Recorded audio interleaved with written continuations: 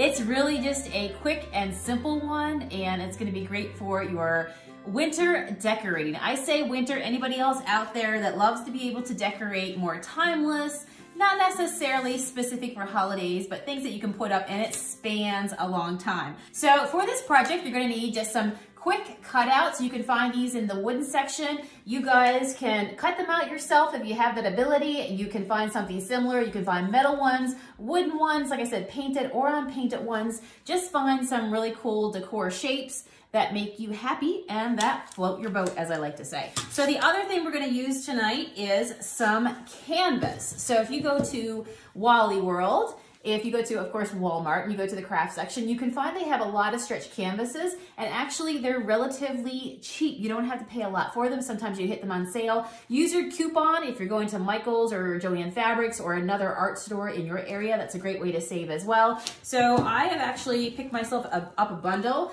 I get this set of 4 at Walmart, and I think it's somewhere around $6, $7 for 4. So you can break that down. It really doesn't cost a lot. The other thing I'm going to use tonight is a bunch of my favorite Junk Monkey paint colors. So we have got Be My Honey. Who out there has tried some lovely Be My Honey? We've got Woodland Fairy.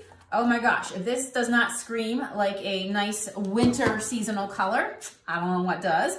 We got some Liberty Blue because, you know, we got some snowflakes going on, so we're gonna need some blue. We've got some, this is antique lace that I picked. I went and grabbed one of my light colors, my neutral. So you can use white, you can use like a cream color you have or something like that. We're also gonna use our smoky coal. So what we're gonna do is put a little bit of our smoky coal and a little bit of our antique lace together, and very lightly, we're gonna go back and forth over this canvas to create a really cool background, all right? So the paints blend really nice together, and as long as you go and keep them, like the colors wet together, you will get a beautiful, cool, rustic background that is so easy.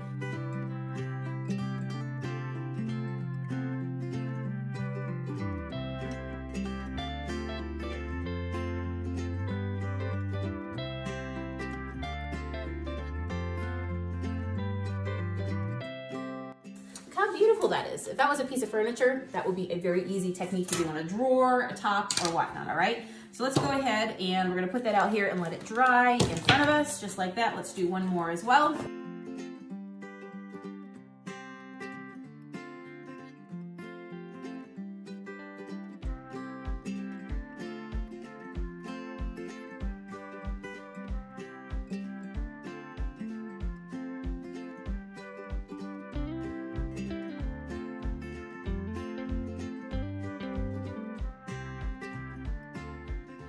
So here we go. So we're gonna put these to the side and let them dry. Again, this is just a quick 20-30 minute flip. It's really not gonna take a whole lot of time at all. So let's break open this as well. Okay, now I'm gonna do like a blue color. So I'm thinking a snowflake. So let's do some Liberty Blue and a little bit of our antique lace together. And now, and there's a little bit of gray still left on this paintbrush that will eventually just completely disappear.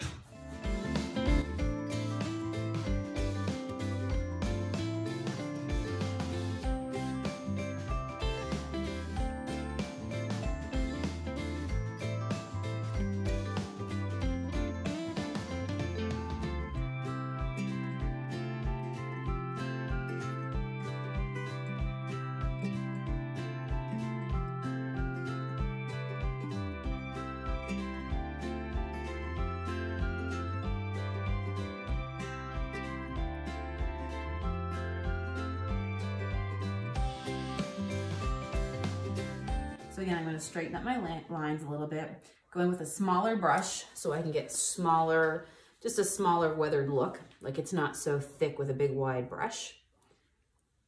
And there you go. You can add in as much white as you want. Like for example, I'm going to go back into the antique lace just to show you that as long as you keep your paints on a wet edge, meaning that they're still wet, the Junk Monkey paint will blend really, really nice for you. How about we do some Be My Honey since we have it out? We have time to lay down some more colors here real quick. I do like that. So there we go. Got a little bit of blue, a little bit of the antique lace, and the Be My Honey, which is super, super cool cool. I was thinking about the star when I did this, so maybe having some of the you know, Be My Honey. And maybe we'll do one more. What do you guys think? You think I should do the Woodland Fairy? That'd be cool, huh? I think maybe I will. All right, we're gonna go into Woodland Fairy, but this time I'm gonna go into the black with it as well.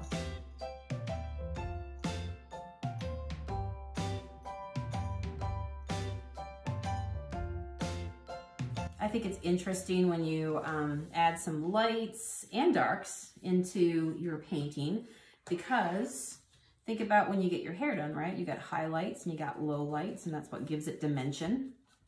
So by doing a blend of a couple colors versus doing one solid color on the back, it really makes it interesting. Oh, I like that. See how that's shaping up. Oh, I like that. Look how nice that came out. Ooh, isn't that pretty? I like how too, you know, just as you dip in your brush, like the sides are a little bit lighter. Do you see that? This one turned out really cool. And that's what's nice, that when you do these with everybody's will look different, just depending on like how much color they use, the color that they used. At this point now, we've got to let them all dry, okay? So let's see here. I do have my heat gun. Let's go ahead and plug that in real quick.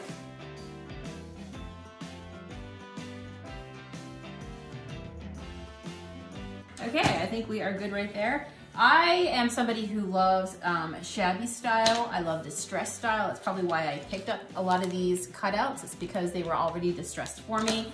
I won't be painting over them. I love them as they are. But also know, for me, I always keep sand pads close to me. I am not afraid to distress a canvas, just really lightly.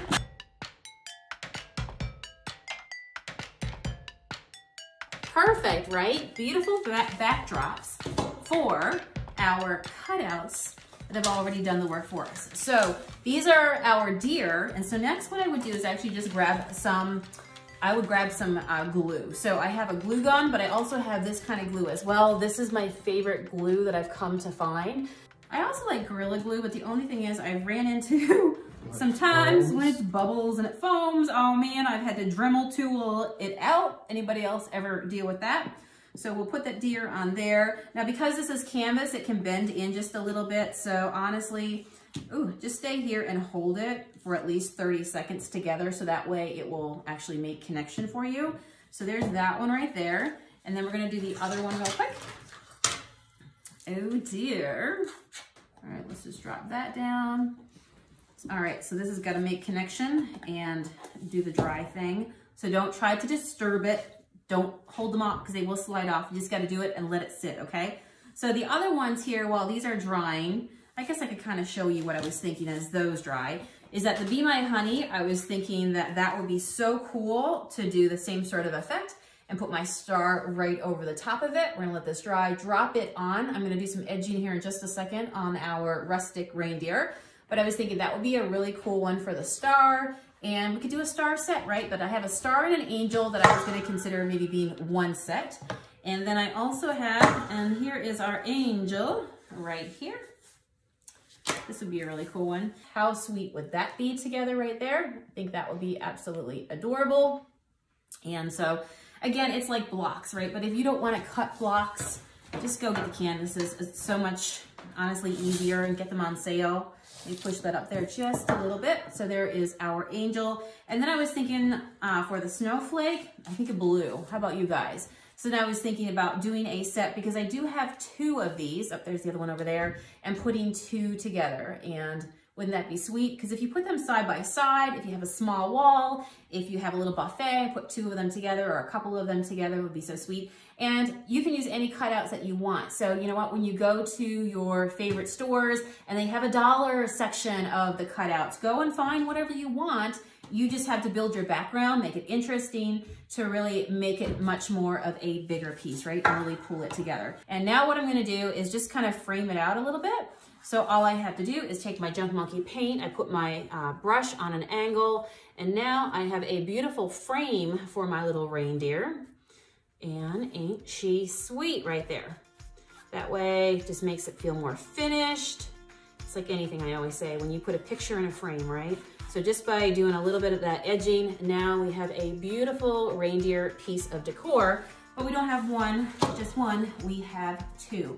So let's do the same thing. Here's a quick instant replay. So again, brush on an angle, and what we're gonna do is just put them into a frame. I hope it gives you lots of ideas for your winter decor, for your winter decorations. Did you enjoy this DIY? And are you going to do it?